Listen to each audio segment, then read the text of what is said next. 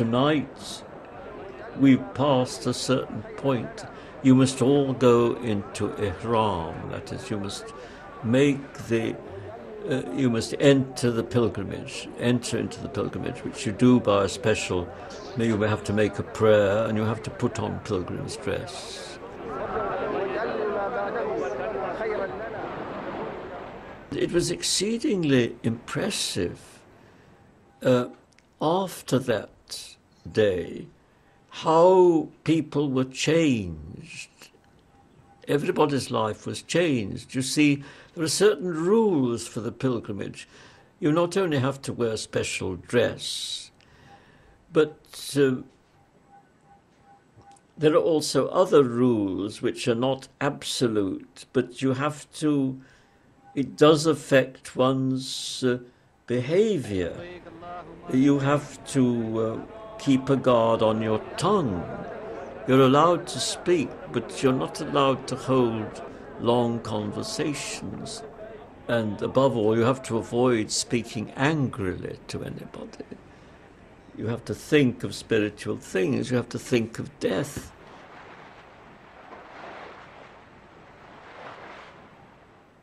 I said to my wife, you know, these people, it's like as if they became Sufis just for the period of the pilgrimage. That's what the impression we had. Their lives were changed. They were really serious people thinking about heaven, about God, and talking in the same way. It was really a wonderful experience that, to be again with these transformed people on the boat. It was a help, a spiritual help to us.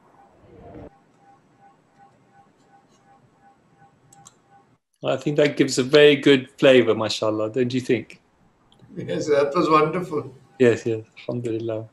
And you know, what's very lovely about that passage also, it gives you a sense of his gentleness. You know, he's a very powerful presence, Martin Lings.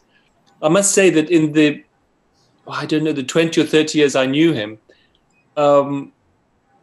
every time I would go to his home, I'd have a sort of sinking feeling, like sort of trepidation, that I was going to meet this great man, and feeling sort of unworthy of somehow my journey towards him.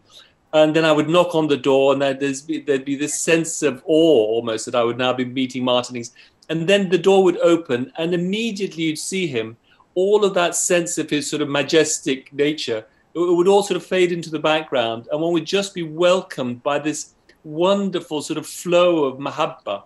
And you'd be sort of engulfed in his just gentle, loving kind of company. And the way he'd speak so slowly and deliberately, he'd weigh almost every word he was saying. So let me read some of Martin Lings' words. So the last section of the book is on the Maghrebi. And as we said, the Maghrebi is the Western, or called Maghreb, of course, means the West. And Maghrebi means Western, so it's the Western script.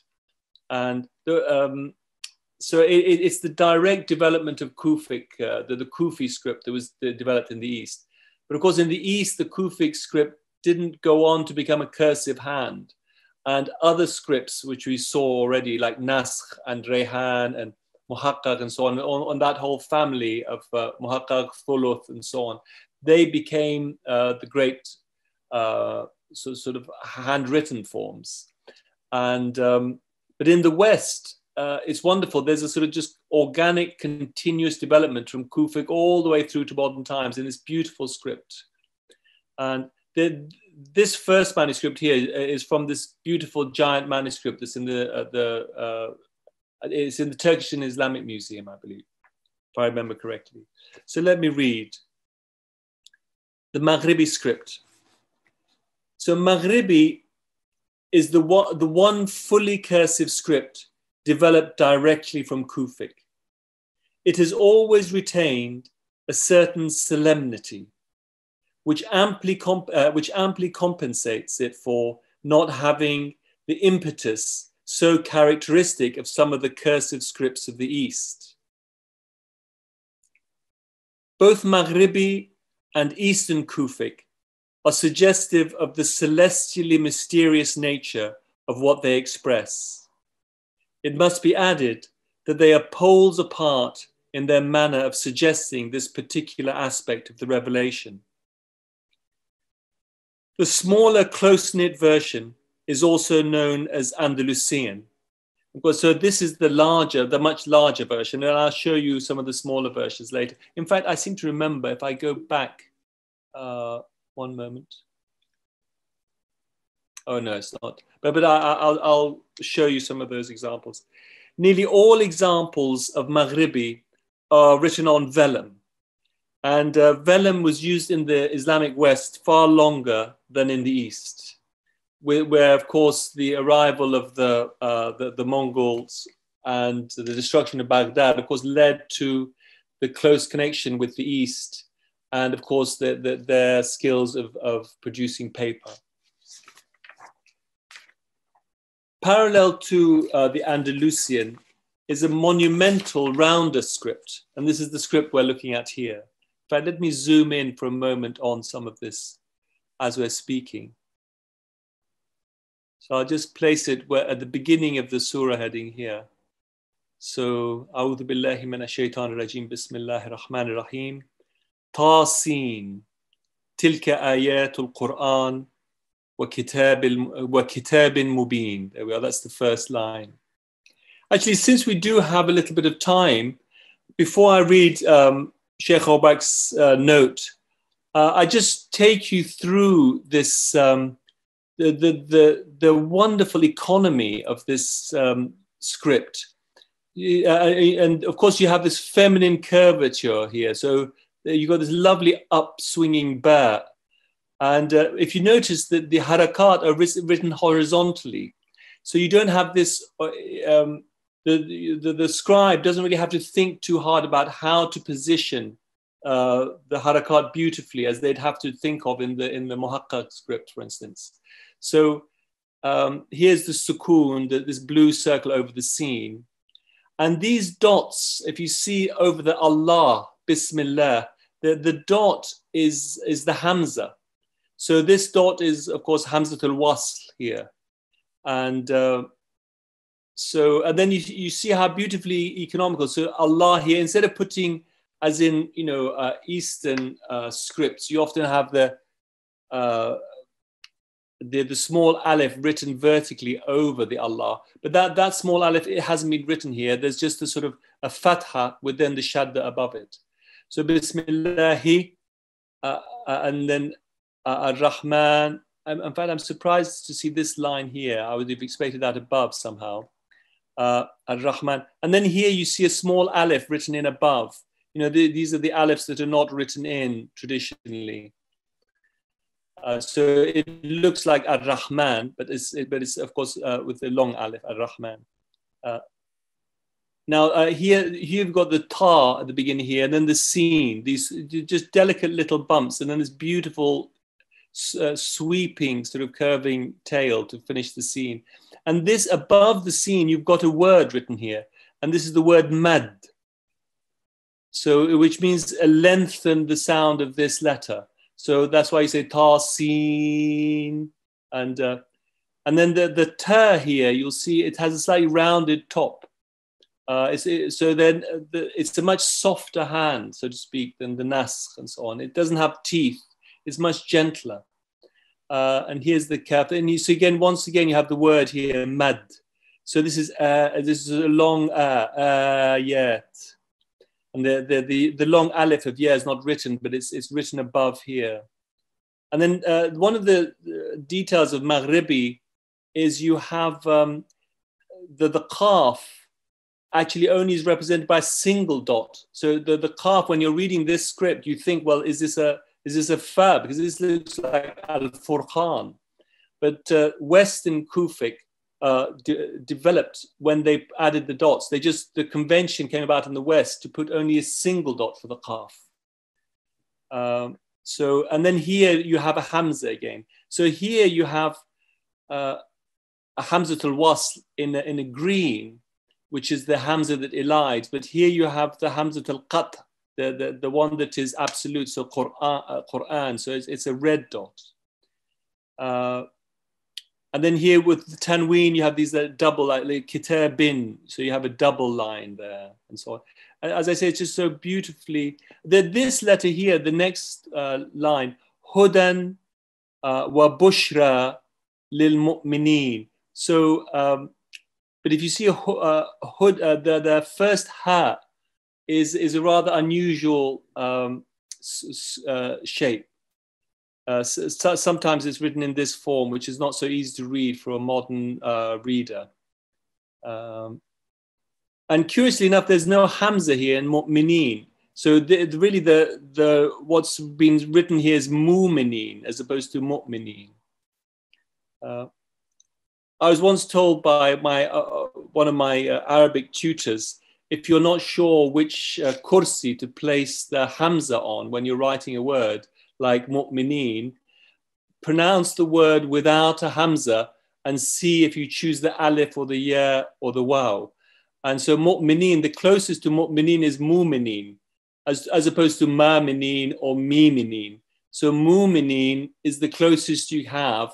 So the hamza sits on a waw, but the hamza hasn't been written in here. It's possible that may be an error, for the scribe may have intended to drop a little red dot in that later and forgot to do that. But if one reads through the rest of the manuscript, then maybe that would become clear if it was an error, because if you find the hamza present in other words, mu'minin, you'd know or not.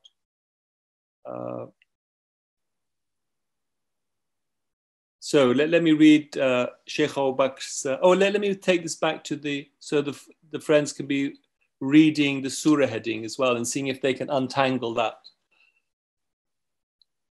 So if I return, parallel to Andalusian is a monumental rounder script, considerably less compact, with deep sublinear flourishes, which do not hesitate to encroach on the space destined for the taller verticals of the next line. In fact, on this manuscript, that doesn't happen. Oh, Assalamu alaikum, Waqar. I recognize that face from last time. But in other manuscripts, you will see like the deep tails of one form touching into the tops of the letters of the others. So let me see if I come back here. I could then.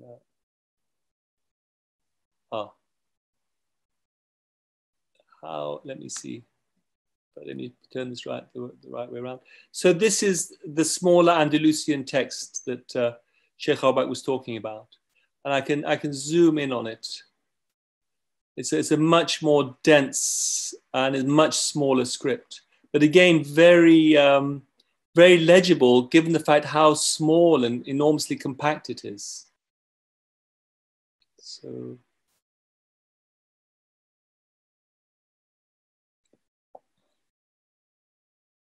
let me give other examples. So this, so the two scripts, the Andalusian, and then this other more moderate sized hand, the two scripts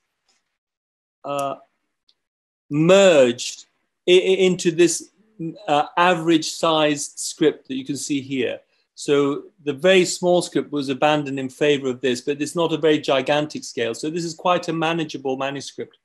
If you look at it's about the same size as the book of Martin Lings altogether. It has the sort of same sort of dimensions. So let me quote Martin Lings while we're looking at this. The celestial lightness of the Maghrebi has made possible to use with excellent effect as a contrasting complement some of the most massive ornamental script to be found in the whole range of Quranic art. Again, so you can see something of that here. This massive script that Sheikh Abu Bakr is talking about. But in fact, of course, he has more in mind that the piece we've just been looking at here.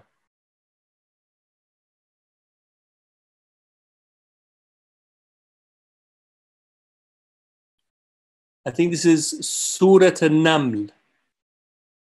10 و 90 آية مكية. That's what it says. So I can even zoom in maybe a bit further, so you can get the sensation of the gold, for instance.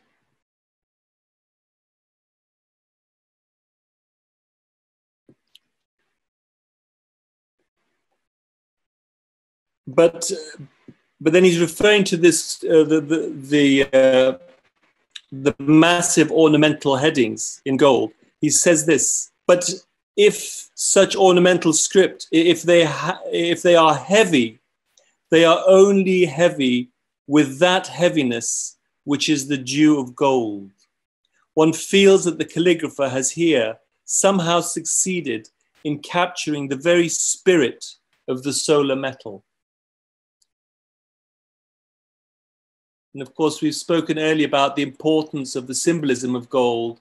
And of course, there's Shamses here and the soul around us. And there's here the combination, once again, of that idea of the sun, the symbolism of the sun and the symbolism of the tree, so to speak, rolled into one.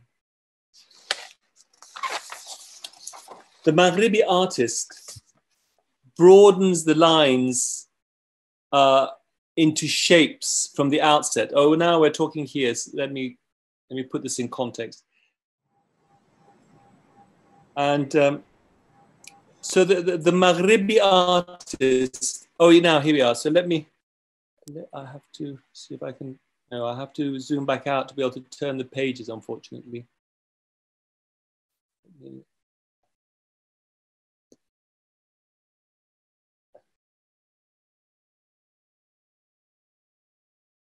Oh, this is a different surah heading here, so I can give you this as a different example. So this is, I'm not sure what this surah here says. Surat al, that looks like Hajar, maybe, Surat al-Hajar. And this is let me zoom in on this roundel to show the difference in the design of the artist. This wonderful work. It really is sort of a heavenly design. And again, you see the blue color outlining the gold, symbolic of mercy encompassing all. God's mercy encompassing all.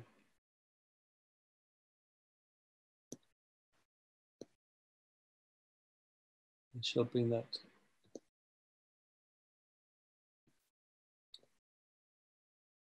So in this image here, unfortunately, it's a little bit out of focus. I'm sorry about that. But it'll give you also an idea that this is a frontispiece from one of the Maghrebi manuscripts. But if you look at the star formations in the geometric patterns, this is what Sheikh Obak says about that. The Maghrebi artist broadens the lines in these geometric patterns he's referring to into straps from the outset, with the result that they become the most salient feature of the illumination. Whereas in Mamluk and Ilkhanid equivalents, it is the geometrical figures themselves which attract our notice. Whereas the central star of the Mamluk painting radiates, in the Maghrebi painting, it reverberates. So there's a sort of different emphasis that the Maghrebi artist, so to speak, is after. And this is the final opening in the book, which is actually from a fairly recent, well, I say it's a couple of 100 years old, I seem to remember. Whereas the central star of the Mamluk painting, yeah, here we are. No, so what I'm surprised by that I don't have, here we are. So let me turn here. So this again is a very wonderful example of that, the idea of the strap work. and that sort of reverberation that Sheikh Raubach is talking about. And then he's also, if you remember what Sheikh Raubach mentioned earlier, the idea that some of the, for instance, especially the Iraqi illuminators, they had this idea of emphasizing the echo, the echoing pattern, and Sheikh Raubach calls it an echo effect. So you can see that the Maghrebi illuminator here is drawing on that echo effect, rather than the bursting star at the center with the echo effect sort of diminished as little corner pieces in the four corners of the square. The outward radiation is largely outweighed by the vibrancy of the interlacing strapwork. We are above all conscious of a mysterious omnipresence which vibrates simultaneously in all directions.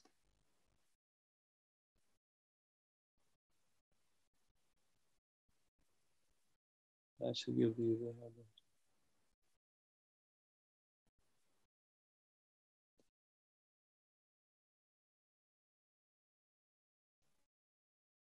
And this is a very wonderful example of that vibration from the center. So you see this, the star element is really sort of lost in the strap work here.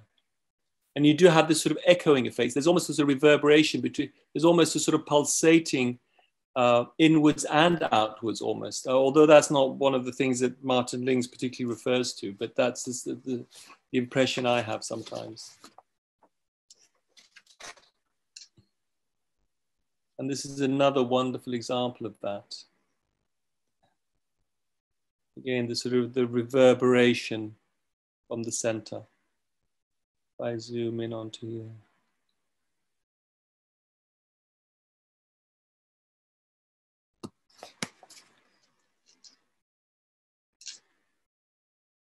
I think that might be the last of my slides on the Maghrebi to correspond with some of these points that Martin Lings was saying. So with that, Sidi Taimoor, I think we should then revert to our ideas of maybe discussing or reminiscing about some of the details that Sheikh Raubach may have. Sidi, what would you say one of your greatest reminiscences of Martin Lings for yourself? I mean, is there an anecdote you could share? I can't think of. Can we sort of, can you stop sharing your screen? Yes. So that we are visible. Stop share, there we are. Good.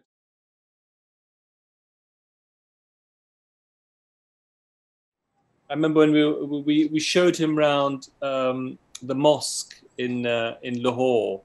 I forget the name of the mosque, that wonderful... At one point I had the idea or was thinking of leaving architecture. Yes. And he was quite firm in saying, no, you should finish your degree because you can make beautiful buildings. Yeah, wonderful. And one has to earn, and architecture is a good profession. Yes. Because I was thinking of going into Islamic studies or some theoretical sort of thing. Yes, yes. So in that sense, I always remembered that is what one's aim should be, to make beautiful buildings. That's a wonderful thing. Well, I mean, it's wonderful how he was a sort of connoisseur, you could say, in beauty. I mean, he loved to find beauty wherever it lay, and he would love to present it and encourage people to work in any field like that. So we really owe this series of talks to Martin Lings, keeping you on the straight and narrow in that respect, you could say. So that was always very inspiring and encouraging, because architecture is not very easy. I mean, there's a lot of labor work, and it requires a certain training, discipline. So alhamdulillah, once you're through that, then you can really enjoy that profession. As is true with any classical art also. You have to go through a certain discipline, And then once you master the elements, then you can produce music, let's say. But there's an echo of what you're saying in something once Sheikh Obak mentioned to me about what his father had said to him as a young man. He said, my advice to you is to know little about everything, but know everything about something. So you need in your architectural world to get the everything about something under your belt, and then you can start enjoying. And in fact, there's something very beautiful he says in one of his poems. He has a collection of poems. In fact, many people don't know about his poetry, but in a certain sense, I would say Sheikh Obak was first and foremost a poet. But he knew, of course, he couldn't live on that. And he was very, he believed very much that poetry was a gift from heaven. And you can work at poetry, but it doesn't matter. Unless the muse visits you, you haven't received a gift which is worthy. But he knew that the only way that you would receive is if you were worthy and if you prepared your soul, so to speak, to receive a gift from heaven. And but one of his poems actually talks about this process, about how about one of the few poems which is a little bit didactic and not actually immediately of a sort of a poetic content of its own, but it's just a sort of like an en passant criticism of people who write poetry without them having souls which are worthy of producing such things. Because if you try to write poetry for the sake of just writing poetry, it'll never be beautiful. But if you prepare yourself and, so to speak, empty yourself and become a vessel where you put yourself aside to receive one of the muses from heaven, one of the aspects of Apollo, so to speak, to use the Greek terminology we use sometimes, then you may be in a position to be able to receive a gift that comes from heaven and pass it on, sort of uninterrupted. A little bit like the idea of the fact that no soul possesses their own virtue. The virtues don't belong to you. But if you're poor in front of God, if you're faqir, if you have faqr and you don't get in the way, heaven's beauty can flow through you. And if you can't lay claim to it as your own, but you can just become an empty vessel. And so in a way, Martin Lings sort of personified that. And the fact that he was a living expression of that was what was a wonderful thing, to be in his company. And to then be in his company when he would talk about beauty and what he found beautiful was fascinating. And I would say that is the thing that would bring me back to this work with Martin Lings on the Quran project. I was just thinking that if at some point you could also share some lines of poetry by him. Maybe it's one of your shelves, or maybe on your computer, you could read out a line or two or a poem. Well, I could run up and find a line of poetry and run back down again. It would only take me a minute. But let me, in the meantime, just talk you through some of the things that happened on the journey of producing this Quran book. One of the things, of course, I did see the book early days when I first got to know Martin Lings, and I got a copy of my own. And I think I mentioned the previous lecture last year, it didn't occur to me to read the text for quite a long time. I thought, well, the pictures are self-explanatory, and I'm sure the text is just a sort of, a slight additional import. But of course, now I realize that the text is the most magical part almost of the whole book. And But from the time that I knew Martin Lings, early days, he often talked about the book and the difficulties he'd had rushing the book to print at the time of the World of Islam Festival. And he had great difficulties preparing the print. And of course, at that early stage, printing was quite an expensive and complicated process. One didn't have computers. There's a lot more sort of work involved with trying to sort of improve the effect of gold printed in the book. And how the gold was produced was a very big issue for Martin Lings from the very get up and go. And he had, of course, for himself, when he'd look at the book and he knew the manuscripts, he knew how disappointing the images in the book were compared to the originals. And and so he very much wanted to bring out a second edition. And of course, he knew there were opportunities for improving some things. But interestingly enough, one of his ideas, I would say, is that he also wanted to remove a few of the examples of the Quran openings in the first edition. And I would certainly recommend to a student of Islamic art, don't abandon the first edition in favor of the second edition of the book, because and the text of the first book, it gives many more examples of what he feels are failings and sort of the decline of certain traditions. So there are examples of, for instance, there's a opening in the first book of a Quran using a nasta'liq hand or ta'liq hand. I mean, he would never consider putting that into the second edition, because he wanted, in fact, his original title for the second book was Summits of Quran Calligraphy and Illumination.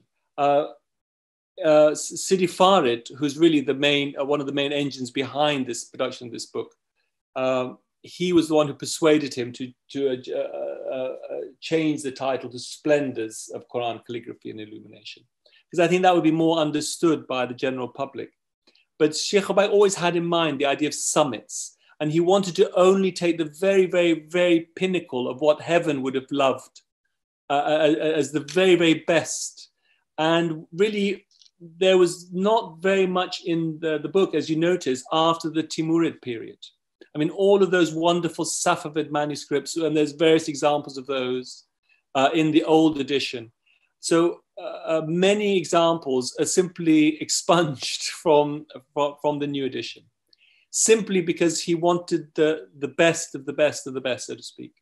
And then the other thing you'll notice in the second edition as compared to the first is all the sort of various editions like waqf dedications, or somebody would come into some great potentate would come to visit a library to see a manuscript. They'd come and then they would stamp using their wonderful ring onto the page to show that, Sultan Fulan or such and such a vizier viewed this manuscript on such and such a date. And all these sort of elements would be sort of added to the manuscript. But for Sheikh Obaid, that was a total distraction and a sort of abuse of the page. Because especially when we bear in mind that the margin for him represented a symbol of heaven, that, that open space is critical for the spiritual effect of the page. So in a way, it was quite a radical move, but we produced the second book and we cleaned out all of the waqf dedications, all of the various sort of accretions and all the smudges, and even in one or two examples, Sheikh Obaid went so far as to replace damaged palmettes in the frontispiece openings of some of the great Mamluk Qurans, where the right-hand palmette was damaged. He would copy the left-hand palmette and reverse it and drop it into the right, simply. And in fact, he mentions it in the introduction to his book, and he says, I'm sure the artist would have agreed with us that it was the right thing to do. But I will say of the second edition that it has one slight drawback, because in the process of doing this cleaning and returning the book to its sort of original state, so that you have an impression of the opening as it would have first been. Unfortunately, in that process, I think there was a little bit too much in the way of photoshopping that happened. So if you look at the first edition, there is something very pleasing about seeing the texture of the paper and seeing the way that because there's a sort of almost too much of a homogeneous sort of, when you turn page after page here, all the pages feel very much the same. But in fact, in the original manuscripts, there's really quite a difference. But having said all that, you can get an impression of that in the index of this book, because we left the index photographs as the unedited versions, and then the edited versions in the main book. The little sort of thumbnail pictures, they're big enough to be able to get a gist of what the original manuscript would look like. But here and there, they haven't been color corrected. But, you know, there's a few little errors in the book. If there was a second edition, there's a few little errors that need to be readjusted. But and the first World of Islam festival, that was in 1976, I believe, in London. I think so. Unfortunately, I never saw that, and I never went to it. But there were other great books that came out at that same time. I mean, Sayyid Hussein Nasr's wonderful book on Islamic sciences came out at that time. And it's the same format as this book. And the beautiful book by Titus Burckhardt, Sidi Ibrahim, that was also came out, you know, on, in fact, yes, Art of Islam, yes. So, I mean, it's really three monumental pieces of work in one. I mean, they're really sort of transformational, I would say. And this second edition is from around 2004 or 5? You know, I've completely forgotten it. It's like a blur, but I think you're right. It must be early 2000s. I can actually, let me look it up. I think Sidi Farid's typesetting of the book and the text at the beginning is also a masterpiece, I would say. Yeah. I think it's extremely beautiful. So it really is worthy of the Quranic... let me see. Yes, 2004, I think.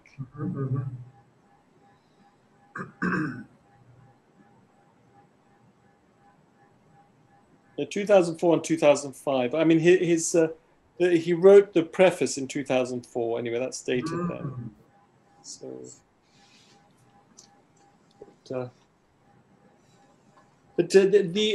I would like to repeat one story, even though I repeated it once before.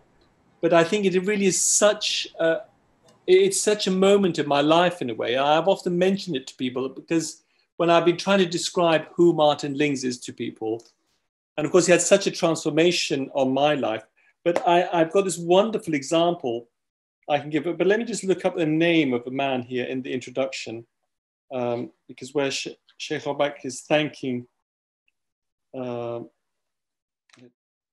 he says, our gratitude is also extended to Mr. Bahman Jalali, but for whose private collection of photographs, some of the beautiful Mashhad Shrine Library manuscripts would not have been represented. So I want to tell you the story of Mr. Bahman Jalali. So when I'm talking to people as to who Sheikh Abu Bakr is, I just simply say to them, well, he's a saint. He was a saint. And you know, you don't expect to meet a saint in your lifetime. But it's a wonderful experience. I wish anybody could have had the same gift that I'd received. And I give as an example often what happened with this book. I was going back to Iran to settle some family business, or try to settle some family business in the 90s. And I thought I hardly had any family there before. But then as it turned out, there's some of the fuqara lived there. So I ended up with, so to speak, more family than most.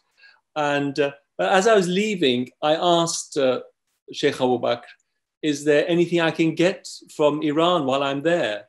And he said, yes, there is something you could do for me.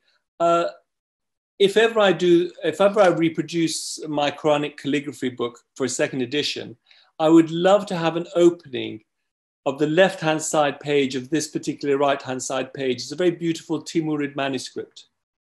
And I said, well, I'll certainly do my best to try and find that. So I went to Tehran, and I thought, well, while I'm here, I'll just photograph every beautiful Quran manuscript I can find anywhere. So I set about doing that, because I thought if I could do that, that would certainly maybe give an impetus to the possibility of bringing a second edition about. And I got introductions to go to Mashhad. It was a lot of trouble getting the right introductions there. And I went to Mashhad, I went to the shrine, I spoke to the librarian, and I saw other copies of the same, different ajza of the same manuscript. And the page that Sheikh Abak wanted wasn't in those manuscripts, those ajza. And then the librarian told me, oh, your juz must be the one that's in the vitrine, in the sort of the display cabinet. And he said, we never opened the display cabinet. The last time that was opened was like, you know, the year dot. And anyway, he said, you have to get the permission anyway of Ayatollah Tabasi to allow you permission to photograph. And so I wrote to him, we pleaded, and he just point blank said no. And I said, but this is one of the most important books on Islam in the Western world. I mean, this is, in terms of dawah for Islam, I would say this ranks as possibly the highest possibility in the West. And to say nothing of the fact that if this book was reproduced, we could give copies to the libraries in Mashhad and Iran and so on.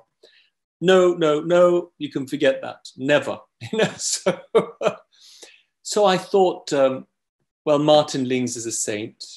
He's asked me for this picture, and I'm sure Providence won't deny him his wish. So one way or another, I'm going to end up with this photograph. I just don't know how it's going to happen. But one way it may happen is Ayatollah Tabasi might suddenly pass away tomorrow. And in which case I need a photographer on a standby in Mashhad, ready to swoop in, photograph the manuscript while there's a favorable new head of department, so I can get on with that. So I thought I have to prepare to find a good photographer in Mashhad. I flew back to Tehran. I spoke to a common friend of ours, you may know her, said Sakina. And I said, you need to put me in touch with a great photographer who lives in Mashhad. He said, I don't know anything about such things, but I'll put you in touch with Bahman Jalali, the only great photographer I know. And at that time, I was standing next to a lady who was working at the Islamic Museum in the Islamic, in the Arabic manuscript department. And we'd been talking a great deal about Martin Lings's book and Quran manuscripts. And so I was on the phone to this man, and I said, I hear you may be able to put me in touch with somebody who could help me in Mashhad. And the first thing he said, Mr. Jalali, was, oh no, the dreadful new organization after the revolution. They're dreadful people to deal with. I did a lot of work under the Shah's regime, and we were about to produce a catalogue for the Mashhad Shrine Library. I took all these photographs, and they never paid me for anything, and they cut off my work halfway through. And when I asked for payment, they said, just keep the pictures, and we're not going to pay you. So he said, so I've got like 6 sheets of transparencies, which I still have, and they never paid me. And as soon as he said that, I said, that's the solution to my problem. I know that the opening I'm looking for, you've already photographed. And so anyway, he laughed. He said, do you have any idea how many thousands of manuscripts there are in the Shrine Library? What's the chances of the 10 or 20 photographs I have, the 10 or 20 different Qurans I have correspond to the page you want? And he said, is it an opening with a lovely surah heading or something? I said, no, it's a plain text, page of just plain text. He said, well, he said, the chances of that is like a needle in a haystack. He said, one needle in a million haystacks almost, so. I said, no, don't worry, Mr. Jalali, I know. Martin Lings is a saint. He wants this thing. Mr. Tabasi, Ayatollah Tabasi says, no, it's never going to happen. The solution must be with you. So I'll just come and I'll get the transparency I want. And he said, well, be my guest. He was almost laughing at the end of the phone. And so I put the phone down and I said to the lady who was with me, we are now in a slow motion unfolding miracle, because we know that the outcome is that we'll have the opening. And she said, no, this is just ridiculous. I said, well, just mark my words. So we got in a taxi, drove down to the bottom of Tehran. We walked into his house. He invited me to his little studio. I picked up one set of transparencies. I looked, said, no, not here. I picked up the second one. I said, that's the opening I want there. And it was, anyway. And then and 2 or 3 other openings that, in fact, Sheikh Arbak found particularly beautiful also entered into the book as a result of that little collection of transparencies that this man had photographed. Beautiful anecdotes. So it shows you the kind of sort of barakah. It's a foregone conclusion. Sidi Arbak would like to have this. It'll just happen. How Providence has organized it, So it makes one think of quantum mechanics a little bit, that, the past, the present, the future, they're all sort of almost simultaneous. It's like the world's already happened and we're just living through it, but it's already taken place somehow. MashaAllah, this seems to be the right moment perhaps to because we are nearly time, only 5 minutes to go. Oh, yes. Unless you would like to add anything as a Well, concluding. let's see. Of course, I've hardly spoken about Sidi Farid, who actually became my future father-in-law. So he was involved very closely with this. And I would say possibly one of the most delightful parts of working on this project. Also, Mahmoud Rash was originally also involved in this project. It was like a three-way project to try and push this project forward. Sidi Mahmoud then became preoccupied with other things, and he left the project to myself and Sidi Farid. And then I had all the transparencies with me, the bulk of transparencies with me, which I'd taken from Iran and from different libraries, and Turkey especially. I did a lot of photography there. And so I had this mountain of beautiful manuscripts. And I invited Sheikh Abubakr on maybe 5 or 6 or 7 different occasions up to my home in Oxford. And we would spend hours. Can I interject here? What's that? I wanted to interject here. Yeah. Yes, please. It was my really great fortune and good luck that on one of those occasions I was staying at your house. Oh, how wonderful. So on the occasions where we're looking at the manuscripts. Yes. So that was a great blessing to be in the same house as Sheikh Abubakr. Did you come through into where we were with our little study where we had set out the manuscripts? Did you see that room? I did, but I wasn't there mostly, but just a discussion. I see. Over dinner and breakfast and lunch. Yes, and all of those big printouts of the calligraphy. Yes. But it was, I would say, one of the greatest blessings of my life, that period. And Sidi Farid and I, we were very aware of the monumental blessing that we had, because we just sat down for hours upon hours, sitting, looking through our sort of, using a light box and looking carefully at different manuscripts. And we're snuggled up almost, you could say, to Sidi Abubakr. And we'd be looking through the magnifying glass at different things. And then we'd be passing the magnifying glass backwards and forwards. And Sidi Abubakr would say, oh, but I love this aspect of this manuscript. But here it's a little bit, and I'd rather have that page. And then we'd look at different openings. And then he would look at the particular text, or there'd be some little element that would capture his imagination. He would say, no, this. And then what was very beautiful is that, what was very educational for us, I mean, Sidi Farid and I would present him, so to speak, certain pictures and say, no, surely this one. And then Sidi Abubakr would say, no, that's not very beautiful. Sidi, I don't know why we're looking at that. And we would be surprised. And then he would pick up something else and he would say, like, to use your phrase, Sidi, I mean, he wouldn't say that, but he could almost have said, Vah, it was like, and then we would then learn, oh, this is worth looking at. So we would sort of have new eyes for seeing things. And then he would explain, you see the balance here, or the color here, or the way everything's in proportion. And then we would, some of the openings in this book, it was a close run thing, whether they got into the book or not.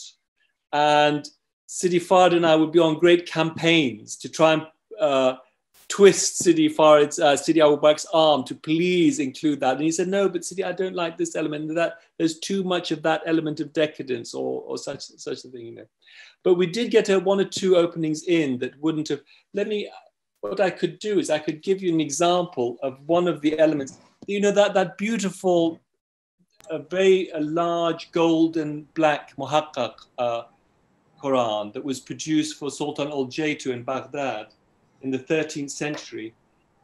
It has, that's one of Sheikh Abubakr's very favorite manuscripts, I would say. But it has some illuminated pages at the beginning and the end. But some of those pages, they had a slightly decadent feature of the way some manuscripts have that sort of cloud element placed between the text. And he wasn't very fond of that. I mean, since I don't want to be able to look at, can you see this if I do this? Here we are. Yes. So this is the manuscript I'm speaking of. But we had a very beautiful opening of it, which is, let me see if I can find it. I don't know if I can, let's see. An Illuminate, I mean, I would say Sidi Fard and I, with great difficulty, persuaded Sheikh Al-Bak to please also include this. But you see, there's one or two, this element is just getting a little bit too light-hearted. So there's a little bit too much of the encroaching into the direction of mahabba here. And despite its very, very majestic appearance, Sheikh Al-Bak would have preferred almost to have let the viewer only see these summits. Whereas here he could tell there's just one or two footsteps away from the summit here. But he reluctantly gave way to us sort of pleading the case of this opening, for instance. And I think there was some discussion, I seem to remember, that to increase the number of plates on the pages. Yes, well, actually, curiously enough, you know, the first book, the first edition, has 114 plates. And of course, there's 114 surahs in the Quran. But it was a complete coincidence in a certain sense. I mean, Sheikh Al-Bak never planned for that. But when it came to this book, it really, of all the material that we had, I don't think we ever decided to have fewer or more plates. Sheikh Al-Bak simply went through everything that we had and chose the most precious things that he found. And it came to this number of plates. It wasn't trying to set out a certain number, let's say. Wonderful. I can't think of... I'm sure, well, there's 1,000 other things I could have added, but maybe I'll mention those in other lectures. We look forward to that. Sort of footnotes. Actually, one thing I could say is that I'm looking very much forward to the next series of talks. I don't know when that will be or when you want me to talk on that, but I'm looking forward very much to talking about the subject of evolution. Oh, yes, I completely forgot about that. So, inshallah, as soon as you're ready, after Eid, we should have that at your earliest convenience. Yes. Well, I'm working on this. The problem there is there's so much to say, and the recent work on it is so vast. And quite honestly, the argument now against evolution is becoming so compelling, even on a scientific basis, that I think most people wouldn't have the first idea that that's the case. Most, you know, the public at large has this, you know, this sort of the ways the scientific community at large has sold the idea of evolution being a sort of done deal, so to speak. But in fact, there's a great deal of scientific evidence as to why evolution is really more or less a sort of nonsense idea. And perhaps it would be for some people sort of out of place to be talking about evolution. So therefore, one should mention, I would like to mention that Martin Lings, in his works, that this was one of his topics on which he wrote. Well, I once mentioned to Sidi Abu Bakr, I would love to organize maybe a series of talks on evolution at Oxford. And he said, oh, that's a wonderful idea. If you ever manage to do that, please let me know, and I would love to contribute. Because he was a great critic of evolution. So therefore, it does match up with this series that we are having. Yes, and of course, Sidi Ibrahim Burkhardt. I mean, it's wonderful things he's written. And of course, Sheikh Hussein Nasr also. But the modern arguments are wonderfully compelling, and from so many angles. The problem is any sort of scientific theory, it's very difficult to displace an idea if you don't have the alternative idea that trumps the idea, so to speak. And the problem is there's nothing that the modern mind can accept as the solution to what is actually going on. So a dreadful idea like evolution continues to sort of, so to speak, poison people's minds, you know. Very right. That's very true. But I'm quite a heretic myself in a certain sense when it comes to evolutionary thinking, because I do think there are elements of evolution, so to speak, that are maybe sort of plausible, but not. But what's totally unacceptable is the idea that the universe is like a sort of cosmic burp. And by accident, this burp managed to burp up something very interesting like life. You know, it makes no sense whatsoever. So once you take the idea of design or deliberate choice of a designer out of the natural world, it's a nonsense. You can't get a greater from the lesser. But anyway, I think it would need a series of talks as well. But I think that would need a few little video clips and so on to. I think that might be a great idea. What you just said, yes. that it could be a continuing series. Yes. Maybe once a month or something. Yes. We'll just pick up one, let's say, video or a text, and you comment on that. That's all. Yes, and in fact, that would almost an easier way to deal with it. But you know, a sort of closing comment on that would be, I would recommend very much anybody who's interested in this idea to look under, just search under the idea of intelligent design, because the scientific community that's very much pushing for the fact that Darwinism, Darwinian evolution makes no sense. You can find this wonderful category of scientists, people like Behe, Mayer, and a few others underneath this heading of intelligent design. Dewar and so on. They're wonderful authors. And then you have, from the philosophical side, there's a wonderful mathematics lecturer at Oxford who's challenged, rabid evolutionists like Dawkins in public. He's a man called Lennox, and he's a marvelous speaker. So if you follow some of these strands, when we meet again, some of the other things will fall into place more easily. I look forward to discussing this with you in the coming days. Yes. And would like to thank you once again from Hastun East and myself. Well, thank you very much for inviting me. And I'm sorry there wasn't that much more of the talk to give this time round. I mean, it was more reminiscence. Equally important to talk about Dr. Martin Lings. Yes. Well, my salams to all your family, and thank you so much. It may be a blessed Ramadan for us all. Inshallah. Thank you. Khuda Hafiz. Khuda Hafiz. Salam alaikum. Khuda Hafiz. Muzna aap bhi hain. Ji, we had one guest yes. Muzna is there a voice speaking in the wilderness? I've stopped the live stream so we can chat. Oh, fine. Well, we can stay together then and have a chat. Well, I can tell you a few more things about the evolutionary aspects today, which you might find tempting, and I could give you a 5-minute roundup. But is that Muzna Malik I see on screen? Well, was there a question that I heard there? She was just saying hello. Oh, no, I see. Salam. You. Alhamdulillah. No, but on the evolutionary aspect, for instance, let me give you for example. Lennox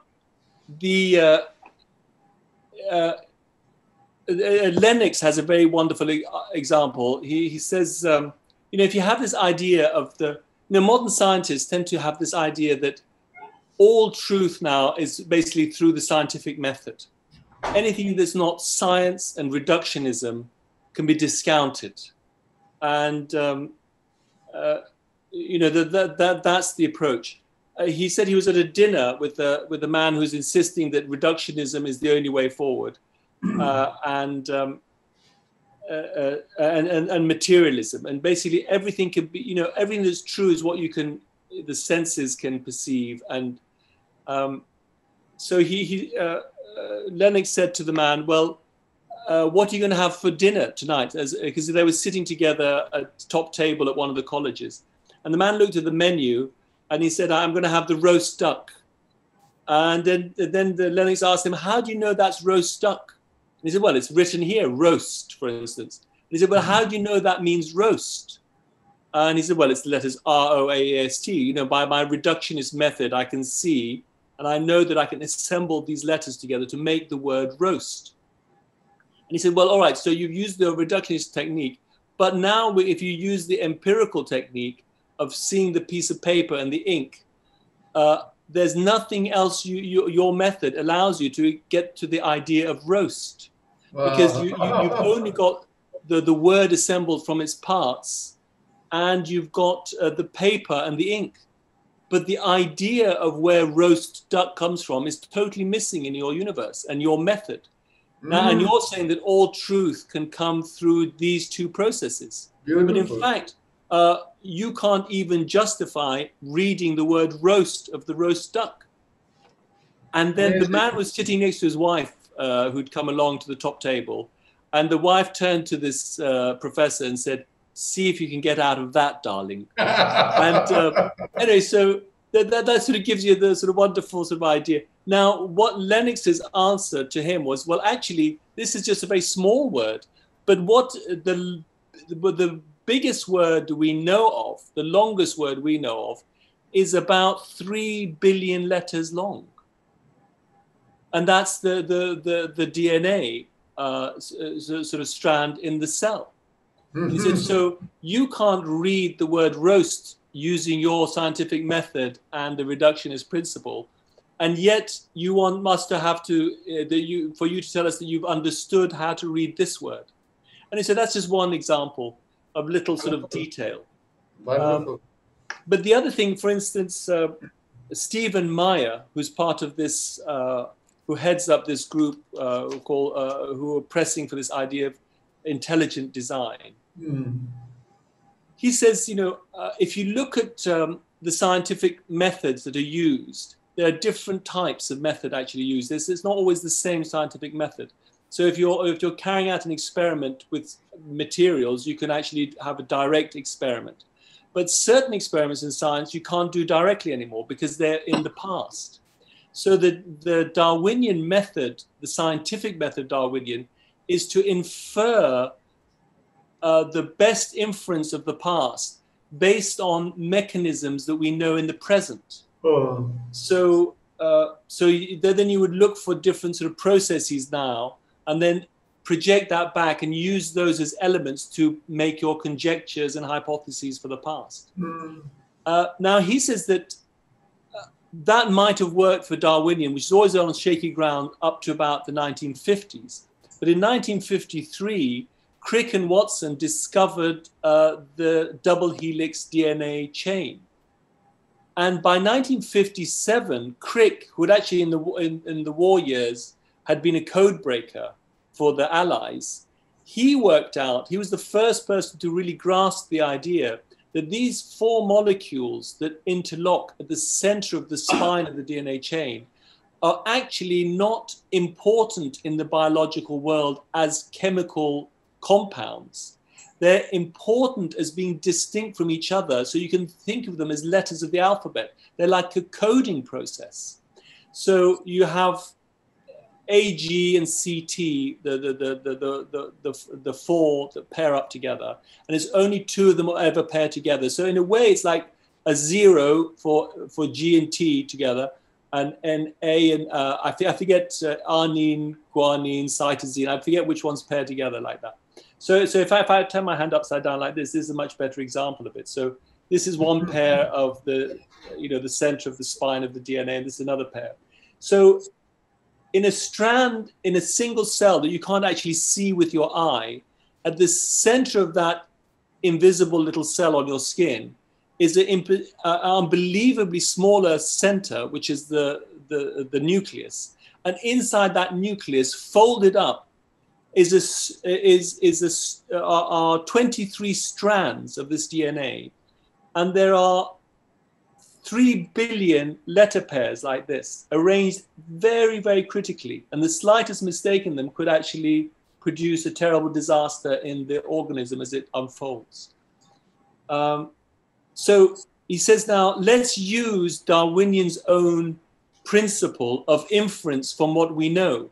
We know now that the DNA is code, and that the 4 base pairs can be representative of encoding information. So the DNA string is a word. It has a meaning, and it has information. you can compare it to a computer program. They're exactly equivalent. Or you can compare it to words written in a book, you know, sort of novel or, you know, the Bible or whatever it might be. So that's information. Now, if somebody gives you a book or somebody gives you a computer program and says, now let's write another computer program based on the computer program we have. I mean, if you've got like Photoshop, but now you want to modify the Adobe Photoshop program and turn it into Illustrator program from Adobe. Could you ever conceive of getting from Photoshop to Adobe by random changing in the code? Hello there. All right, I'm just running. So there we are. So the answer is no. So by using modern inference, the only context in which in the modern world we know that coding exists is only in the context of conscious mind and designers. So when you see code, you must, by scientific method, by inference from what you know, infer designer. So if you see code in cells, you must infer design. That's a wonderful sort of point for one session. Just to make that point is good enough. In fact, that one point is already enough to blow everything out of the water. Yeah, exactly. But I'll just give you one other little quick example as I dash out through the door. There are 20 amino acids, of which, for using those amino acids, you can build proteins. A single protein might typically be a chain of about, let's say, 100, 200 or so amino acids just linked together. So it's like a sort of, you're like threading beads on a string in the right order.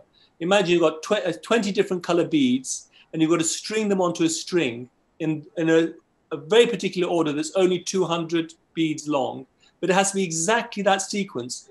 Otherwise, that sequence won't encode for a particular protein, which has to fold in a particular way to have a particular chemical function. So you have to have exactly that, or very, very slightly removed from that coding to be able to get that protein. Now imagine that you can magic away all the horrific complexity of how you can actually get those elements to combine. Because that process in itself is a miracle beyond all imagining, Siddhi. Because it includes the ribosome, which is a gigantic protein, which has to be made using DNA code as well. So the ribosome, the key, the so to speak, the printer that reads the DNA copy, which is the RNA, that then produces the protein chain, itself is a machine of unimaginable complexity. But put all of that aside, and put aside all the problems of assembling all the amino acid components, the 20 different components together. Now imagine you have to shuffle those 20 pieces to come into exactly the right order. So imagine if you have only 50 different, a chain that's only 50 long. It'd be like shuffling a deck of cards. Imagining if you had to have a deck of cards that's, 1, 2, 3, 4, 5, and then Jack, Queen, King, Ace, or up to King, and all of the cards have to align in exactly their sequential order. I mean, the probability of getting that in one shuffle is 1 times 10, because there's 52 cards. Oh, and then there's 52 different types. So it's 52 times 10 to the 52. It's 1 chance in 52 times 10 to the 52 is the probability of making one shuffle to get all of the cards in the correct order by chance.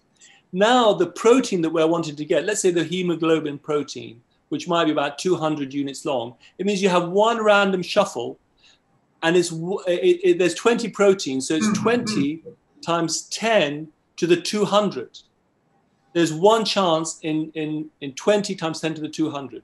Now 10 to the 200, there's only in the entire universe about 10 to the 60 atoms. So what basically the evolutionists is saying, for every single atom in the universe, starting at one end, counting to the other, for each atom, shuffle once. And when you get to the other end of the universe, what's the chance of having stumbled across one protein? well, the whole universe is only 1 times 10 to the 60, but we need to have 10 to the 200 to have the chance of randomly stumbling across one sequence. In fact, the idea of having like monkeys typing for an infinity is actually ridiculous, because the universe isn't big enough and old enough to even give you even the slightest, the snowball's chance in hell, as they say, of finding one protein by chance in the entire history of the universe. That's a strong argument. Exactly, and that's just for a protein that's only 200 units long. But the main protein that encodes all the proteins is a DNA chain of 3 billion units. Oh.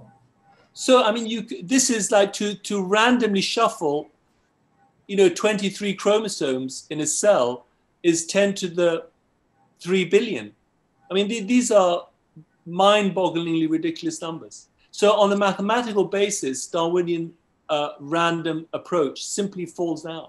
That's another strong argument. You can only program a program by having a design of the concept you want. You have to have the end point in view to be able to then design towards it. You have to have design engaged in the design of the DNA and the proteins. I mean, just even this talk is so wonderful and yeah. I mean, and that's the end of it. But as Julius Caesar says, people believe what they want to believe.